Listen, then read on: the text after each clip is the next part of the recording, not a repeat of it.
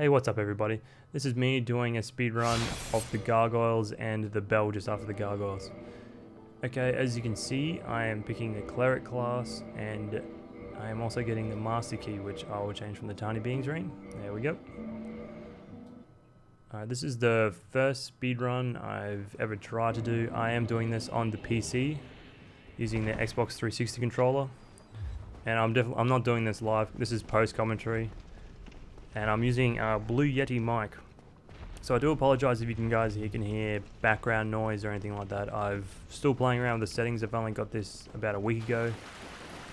And it's actually on about 5% total volume level settings on the PC. And then I've taken the gain down to 0 on the actual mic itself. So, I mean, this thing is really sensitive. And I also went to Clark Rubber today, which is like, I don't know if that's a worldwide store, but it's an Australian sort of rubber store, and bought a bit of foam, cut it out around the mic and stuck it over the top of it, and it's still picking up everything. But anyway, alright, this wasn't the smoothest run I had through the asylum at the beginning.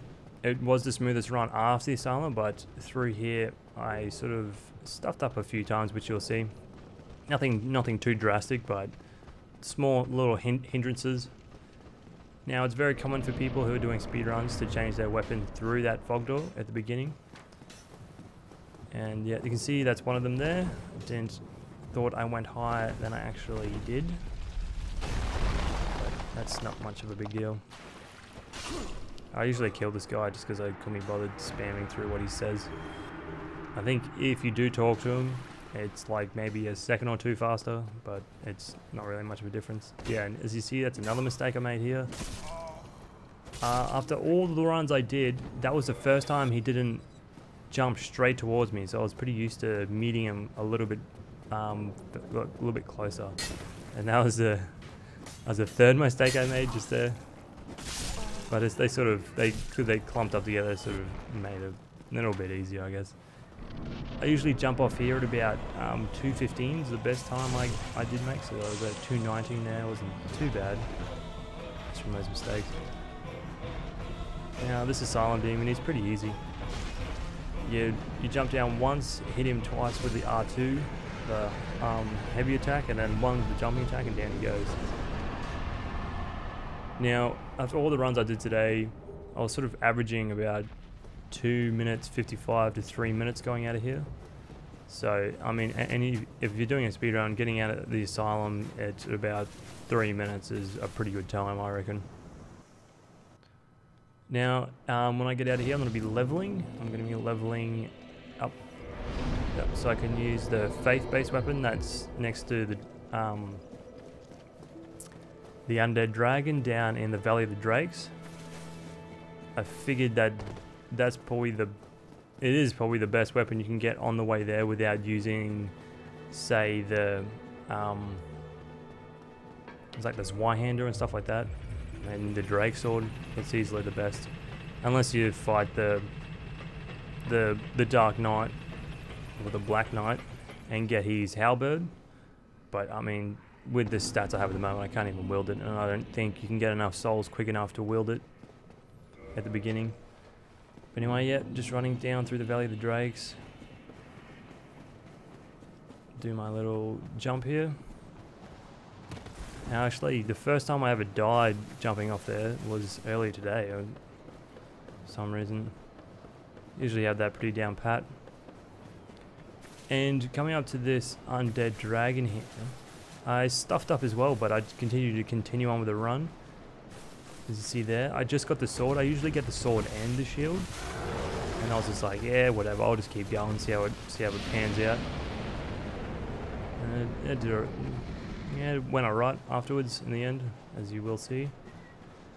I usually do get that shield because it's a bit easier to bait a few enemies holding their shield up, which I'll show you later on. And I usually protect myself there, but the amount of times I got hit from that guy doing the runs today was pretty high. Alright, so yeah, as per usual on a speedrun, just keep running. So much running. Eventually your finger gets sore from holding down the B button on the Xbox controller.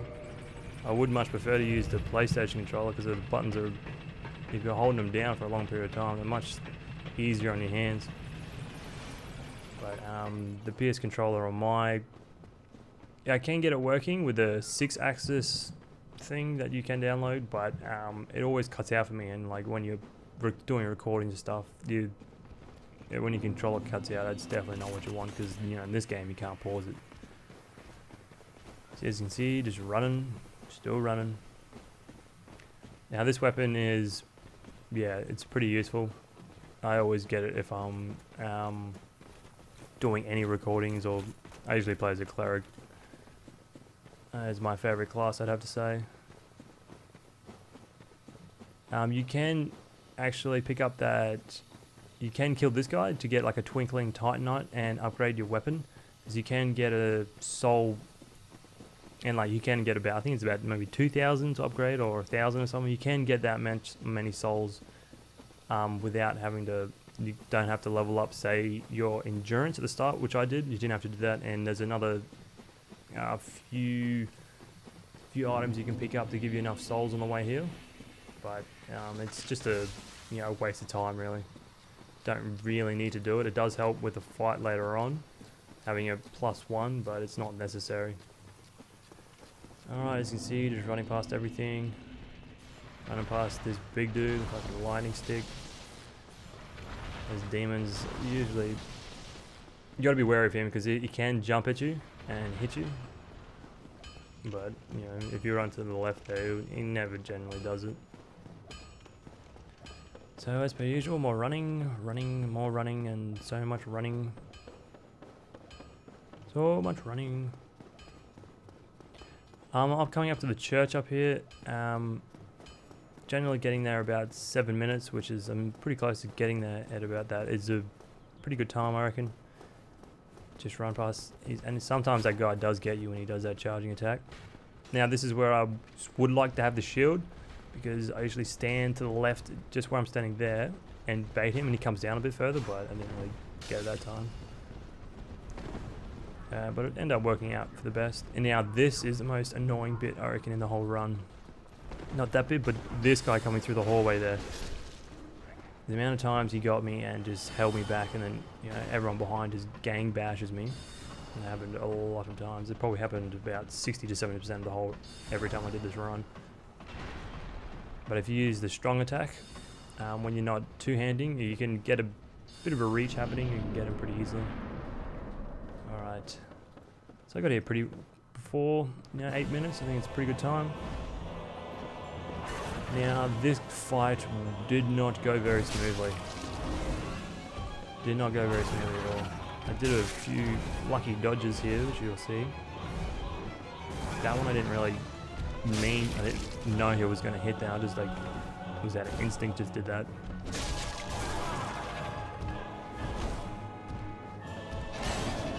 Yeah, you can always get a few free hits on this guy because he always puts the fire on when he comes down.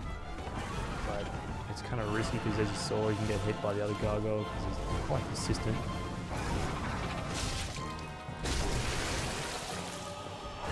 And from here on, for a little while, I'm just running away from the fire because there's just so much fire. So much fire everywhere. Can't go left, can't go right. And see how much damage that does. It's pretty ridiculous. So much fire, so much fire. Hot, hot, hot, hot, hot, hot, hot, hot. Alright. As you can see, I'm just rolling, just trying to get little pot shots off. More fire, so much fire. Panic rolls away. So much fire. Pretty happy with that. He actually jumped and was in motion, so I did a bit more damage to him. Otherwise I think it would have taken another hit.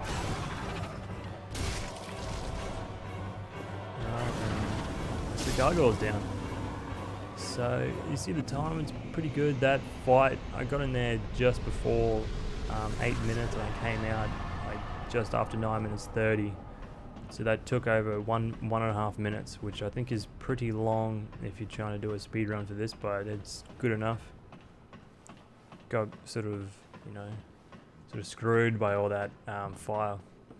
Now as you can see, I got that WSplit, I think it is. I downloaded it today. This is the first time I used it, so you can see here, wow, it's on default settings, but so when I like tried to stop it, I was like, no, don't stop it, that'll I think they totally like wipes it. But anyway guys, thanks for watching. I hope you liked my speedrun. You could probably do it sub 10 minutes if you actually did a better fight on the Gargoyles, but oh well, it's good enough. Alright, thanks for watching guys, and I'll see you guys next time.